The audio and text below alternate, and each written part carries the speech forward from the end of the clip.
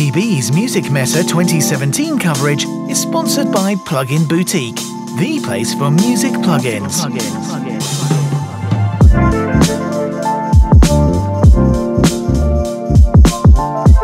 Okay guys, my name is Rob Anderson. I'm the product planning specialist for Pioneer DJ Europe, and we're going to talk you through the latest addition to our Toraiz range for this BPB video. So yeah, we launched the Toraiz SP16, our standalone sequencer and sampler in 2016, late 2016, and we've recently introduced our brand new monophonic synthesizer, the AS-1, in partnership with Dave Smith Instruments. So a massive coup for us to be able to partner with the legendary Dave Smith Instruments, you know, a company that's got huge heritage in vintage synthesizers and pure analog synthesizers over the years. And what we've essentially done is what Pioneer tend to do well. We've taken something that might traditionally be quite hard to do and made it very user-friendly and made it easy to instantly get gratification from the hardware. So this is I've got some sounds running at the moment. You can hear, if I turn the AS1 down, I've got this basic drum pattern running on the SP16, and I've actually got it set up so when I hit play on the SP16, it's sending a start-stop signal to the AS1. Now this has got a 64-step sequencer inside the hardware. So I'm going to show you two ways of using it. I'm going to show you the sequencer inside here and the presets, the sequences that have been assigned to each preset, and then I'm also going to show you MIDI being triggered from the pads on the SP16. So Dave Smith's Prophet 6 is probably the most, you know, it's responsible for maybe 80 to 90% of all dance music out there over the last 30 years. And what we've done is we've taken a voice from the Prophet 6 directly and put it into this little box. Now there's not a Dave Smith synthesizer available for under £1,000, so the price of this unit makes it really appealing. This is retailing at €550 in the UK. That's like £480. So for that reasonably affordable price, you can get full VCO, voltage controlled oscillators, true analog voltage controlled amplitude and voltage controlled filter. So there's no lying with this unit. It's truly analog. It's a stereo output, because we do have a digital effects engine built in on here, but that 4 oscillators from the Prophet 6 allow us to get really creative, and it makes the unit quite broad. So we can create rich bass lines, we can create thumping sub bass lines, and we can also create lead sounds and effects and pads also. It's not limited to just bass sounds like some other monophonic synths. It really lets you create sounds across the board. So let me stop waffling on and let me actually turn the sound up, and you can hear what it's doing. So at the moment we've got a 16-step sequence running on this preset that I've just jumped to on the hardware, and this is being triggered from the SP16, like I said. Now we've created 5 user banks that have all got 95 presets in. So in total there are 495 presets on here, each of which have a sequence. So if I scan to the left at the minute, you can see I'm in F1 P57. Now we've got 5 user banks. We've also got 5 factory banks as well, which are duplicates, so they're the same thing, but it basically means the default presets will always be on the hardware, and then you can overwrite them in the user settings, in the user banks. So let me scan to the left and actually just demo a couple of these presets and sequences. Because these have all got their own, that's quite a nice one. Because these have all got their own sequence in the hardware also, there's a lot of inspiration that can be drawn from this unit. Now, if let's say I like this sequence, I like these series of notes, I can actually hit shift and lock this sequence. So when I'm scanning through the presets now, the same notes will be played, but with the new sound. Now I'm actually going to do a bit of menu diving and show you what we can do to our sound in a moment, once I found something nice. So let me turn off that lock sequence and jump to shift latch. You can assign like a quick jump setting, so you can save 13 presets onto these keys also. So if I hold shift and press latch and jump to key 1, I know I've got a really nice bass sound in there. There we go. Now, if if you've ever seen a Prophet 6, Dave Smith Prophet 6, there's a lot of control on that hardware. There's a lot of parameter control and a lot of manipulation that you can do. To look at, well, there's way more than the AS1. If you see this, we've really only got 6 main controls, parameter controls to tailor the sound in view.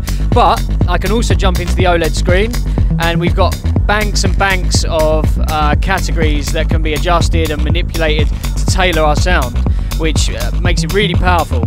The ones we've made available on here are just the ones you might want to use in a live scenario.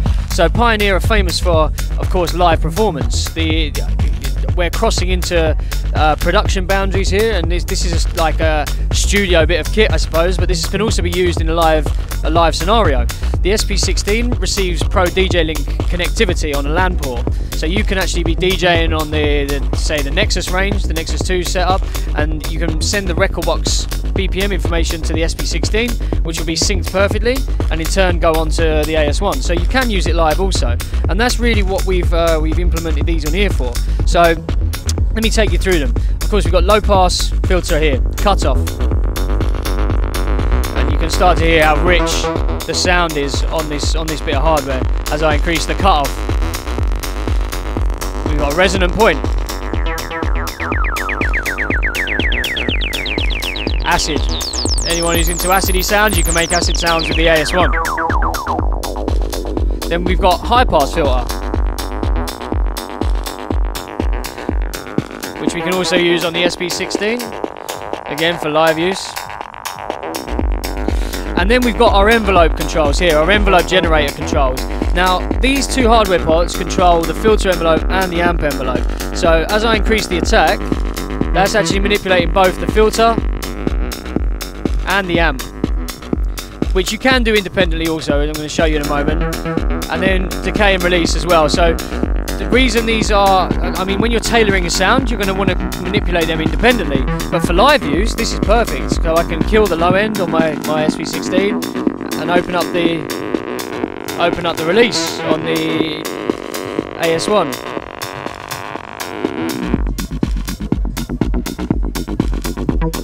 So let's actually jump in and go do a bit of menu diving on this also. We've got our LFO control over here. However, I'm going to show you that inside the OLED screen in a minute. So let's jump in and actually show you some of the banks. So everything you'd expect to see on a synth. We got oscillator 1 control, frequency, shape and pulse width, and also sync. So frequency, of course, is your pitch. So we can set the frequency, the root note of the oscillator 1. Let's set that to F and leave it on F, standard F.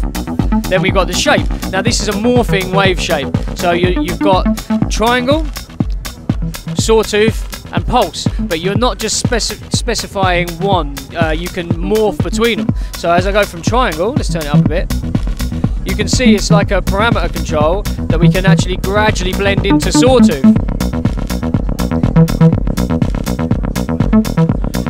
And then as we get past sawtooth, there's saw, we're then going into pulse waveform. And of course then pulse width will manipulate the width of the pulse wave on here. So if we go to 0, it basically completely kills out the oscillator. But as we gradually blend it in, you can tailor that to how you'd like it to be. Sync is a cool setting. With sync on, both oscillators will re-trigger at the same time. So you can, with some presets and some patches, it can really manipulate and change the character of the sound. Then we've got the same controls for oscillator 2, and I think oscillator 2 is set to low frequency because I can hear that it's really low down on the frequency spectrum. We've got the same the same wave shape control, and also a fine tune on this. So when I'm on oscillator 2, I've actually got fine control, so I can detune both oscillators. You can hear it starts to sound a bit more warped as you start to detune it. The next control, the next parameter that I'm adjusting is slop. So I'm just going to turn this down slightly. Anyone who's a fan of vintage hardware or a fan of old school analog synths, they're usually a fan of the way that the character of the sound that the synths deliver. You know, old school synths sound great, and they also have an element of inconsistency about them. So the oscillators can slightly go out of tune, and the BPM or the syncing of the MIDI can vary, and that's what we've tried to recreate with this slop control. So it is what we recreated. At the minute with slop off, this is a true analog synth, VCI, VCF, VCA. However, it is digitally controlled, so you can have your presets, and you can have the accuracy of all the MIDI working really well, and the tuning works really well. But if I increase the slop, you then start to get some of the inconsistencies that you would get in old school hardware, which you can hear now. You can hear it starting to vary a little bit. So that it's kind of an old school emulator with the slop control. Let's go through. We've now got a mixer control. So I've got oscillator 1 level, oscillator 2 level, which is now off. Let's increase that. Sub level, and noise. Oh, I just lost my preset. But no worries, let's jump back to it.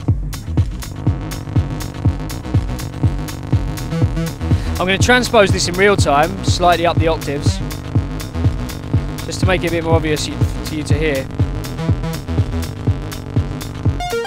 There we go. Maybe not that high. There we go. Leave it on F. Resonates quite well. So yeah, I'm going to jump back to my mixer again and show you, bring up the noise oscillator. So we've got 2 voltage controlled oscillators, a sub oscillator and a noise oscillator. So let's bring the noise one back up. Yeah, you can really hear it. A bit of white noise in our synth sound also.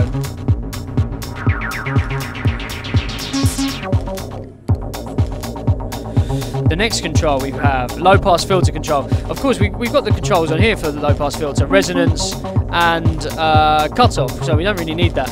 Now on the high pass, we don't have a resonance control on the hardware, just in the screen. So let's go to high pass filter and increase the resonance, and you'll start to hear that. You can hear the resonance of the sound of the high pass filter. We've also got an editor for this unit. So what I'm doing now, I'm quite used to this now because I've been using it for a couple of weeks, so I know where each category is. When I jump to shift, I can quickly browse between categories and manipulate my sound quite fast. It took a while to get used to it. However, if you're not one for messing around on hardware, which I think people tend to lean towards using the hardware over like a computer control, but there is an editor for this. There's a standalone editor that you can link through MIDI or through USB on your studio computer, and it basically looks like a VST, and you can manipulate all of these controls in VST form, but with the best of both worlds. You get the analog sound with the VST control. So it also enables you to save your patches, load patches, and really go to town on the hardware and still work in more of a studio, well, a computer studio environment. Let's actually manipulate the filter envelopes on its own. Let's increase the attack independently of the envelope generators on here, and do the same with the amp envelope.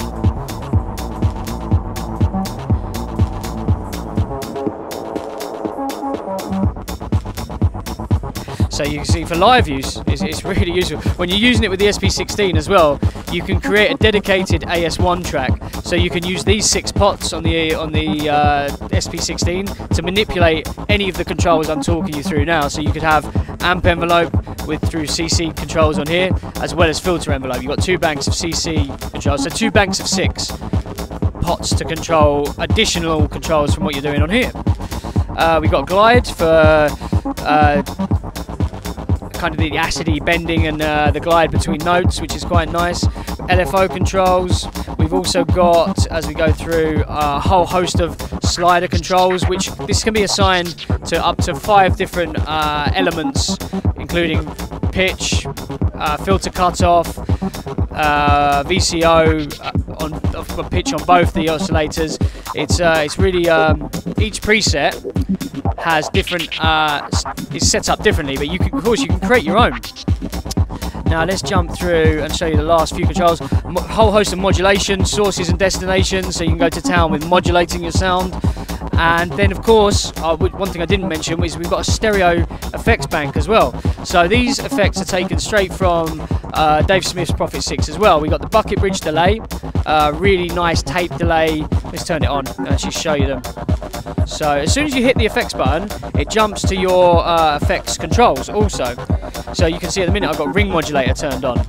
Now I've got distortion, ring modulator and bucket bridge delay on effects bank 1. Then effects bank 2 gives you, at the minute it's turned off, but we've got chorus, phaser high, phaser low and phaser maestro as well. So some of the really sought after effects off the Prophet range, Prophet 5 and 6 included on here. Now usually with bass lines I'll stick to the distortions, and the ring modulator is a really nice one, but when you're working with pads and creating pad sounds and effects, the phaser is, on this is unbelievable. Let's jump to ring modulator, turn it on.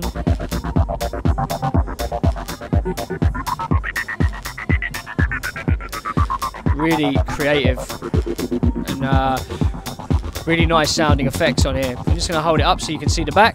I'm not sure if you can see the back on there, but yeah, standard we got our MIDI in and out. We got a USB control for USB MIDI and for link to the computer, as well as our stereo balance jack outputs, a trigger in so you can actually use an audio source or a pedal if you wanted to either trigger the sequencer or the arpeggiator. You can do that through this input here, and of course your headphone control also.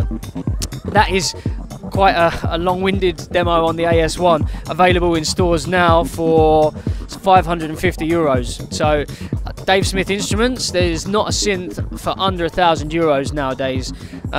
So it's essentially the rawness and the warmth and the high quality sound of the Prophet 6 in a very affordable, easy to transport solid metal box. The AS1 from Pioneer DJ and Dave Smith.